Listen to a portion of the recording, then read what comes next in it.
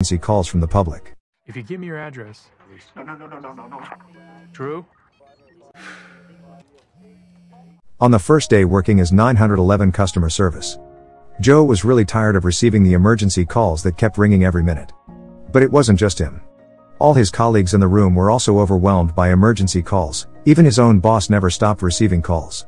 At this moment, Joe finally realized that his job as a 911 operator was very tough. Moreover, the city of Los Angeles is one of the cities with the highest crime rates in the United States. Not only that, the situation is now getting worse due to forest fires in most parts of the United States. Everyone in the room was too busy to even have time to just brew or buy sugar. While returning to work, Joe gets an emergency call from a woman named Emily. On the phone, Emily can be heard crying while speaking incoherently. Joe, feeling strange, plans to hang up the phone. But suddenly a man's voice was heard. There Joe realized that Emily was currently giving him a code indicating that he was kidnapped. So that the kidnapper does not suspect. Emily pretended to call Joe by her son's name. Quickly Joe told Emily to answer his question slowly. After communicating with each other using a code, Joe managed to find out the characteristics of the kidnapper's car. That is a white minibus. While monitoring Emily's position from her cell phone's GPS signal, Joe immediately called for help. The kidnapper is getting suspicious, trying to snatch Emily's cell phone. In the midst of the panic, Joe told Emily to stay calm and call him later when she got the chance. When the call ends, Joe asked the nearest patrol police from Emily's location to close the access road and check every white minibus that passed nearby. But unfortunately, the policeman refused because he was busy dealing with the fire.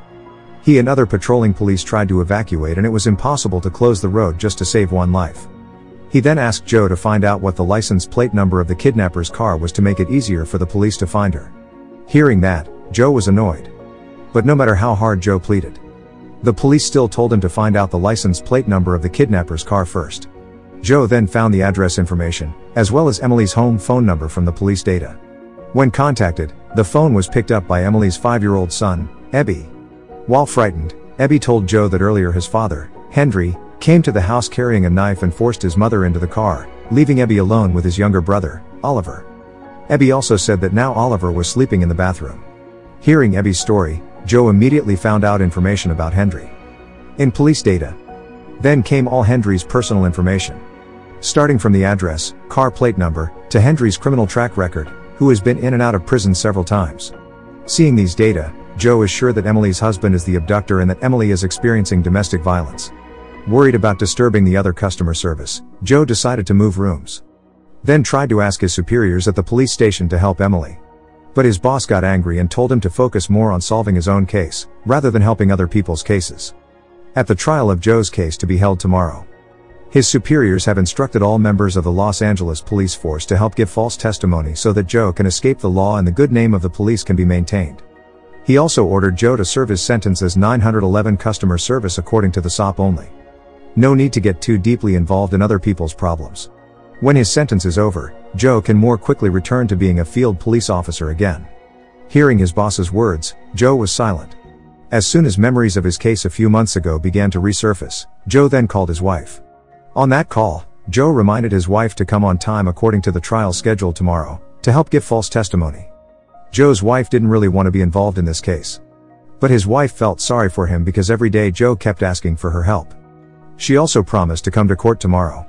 After feeling a little relieved, Joe returned, waiting for a call from Emily. He doesn't care if his boss forbids him. As a police officer, Joe cannot ignore the people who need his help. He is still determined to find a way to help Emily at any cost.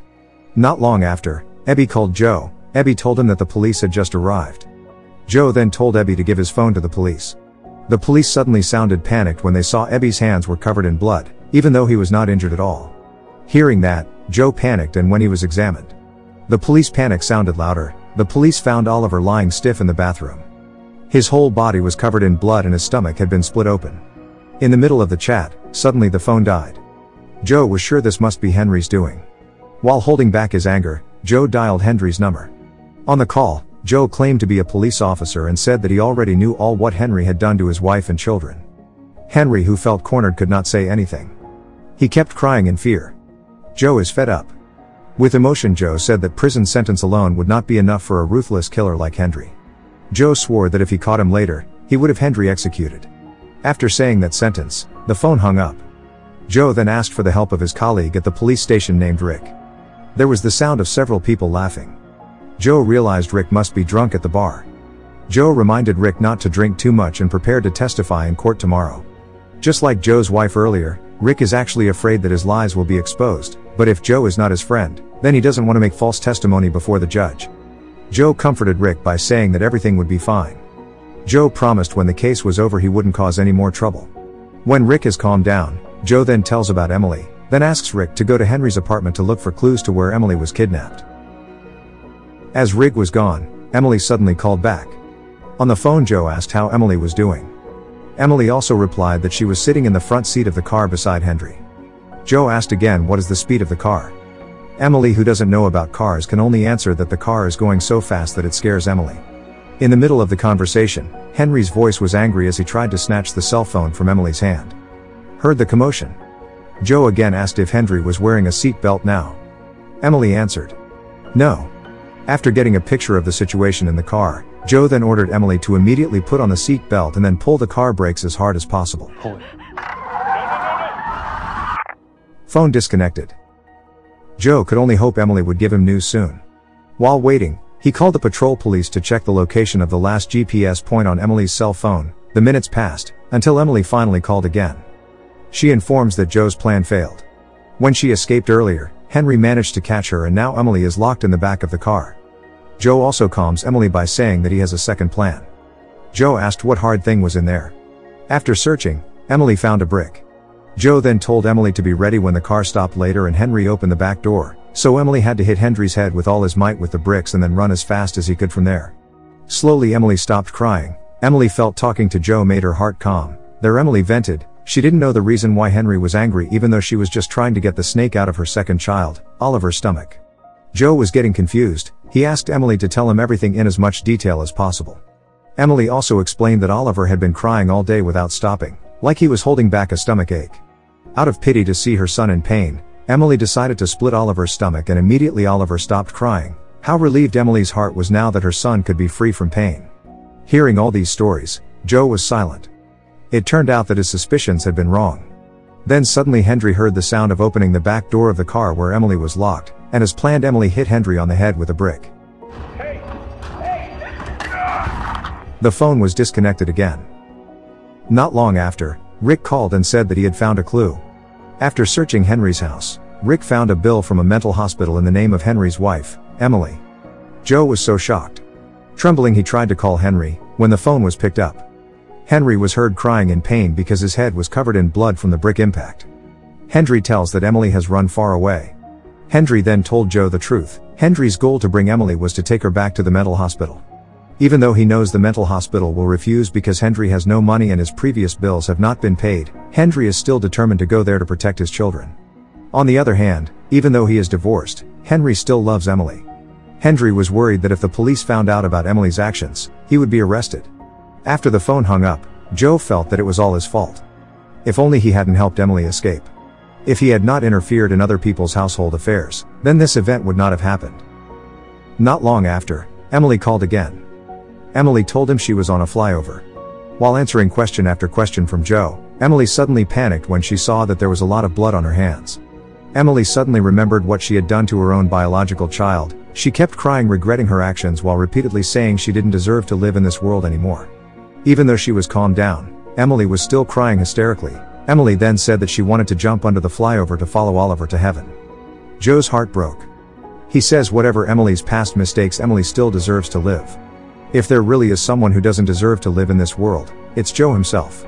Joe knew exactly how Emily felt, because Joe had also killed people. While crying, Joe told all his sins. The sin that caused him to now have to serve his sentence. A few months ago, while still serving as a field police officer, Joe misfired and accidentally shot a young man on the street to death. Joe also informed that tomorrow he would attend the first trial of his murder case. Joe explained that he and Emily were the same. Their sins are the same. Their regret is the same. But Emily must remember that Abby and Henry are always encouraging. All of Joe's words just now made Emily's heart calm. However, when the siren sounded, the police car arrived. Emily panicked again, then said she still wanted to go after Oliver to heaven. The phone was cut off. Joe felt very sad and kept trying to call Emily again and again even though the number was no longer active. Until finally Joe's phone was answered. Unfortunately, it wasn't Emily who answered the phone, but the police. The cops informed that they managed to save Emily before jumping in. Hearing the news, Joe burst into tears of joy. A few minutes later, his boss came to tell him that Emily's second child, Oliver, had been saved and is currently being treated at the hospital. Joe could only be silent in relief and then went to the bathroom. From this incident, Joe realized that Emily's case was a reflection of himself. He can easily advise others while he himself tries to bury his sins and run away from responsibility. In his heart, Joe decided to dare to face reality even though he had to be imprisoned, fired, and tarnish the good name of the police. Joe will not run again. Joe then contacted the witnesses one by one in court tomorrow and asked them to testify honestly.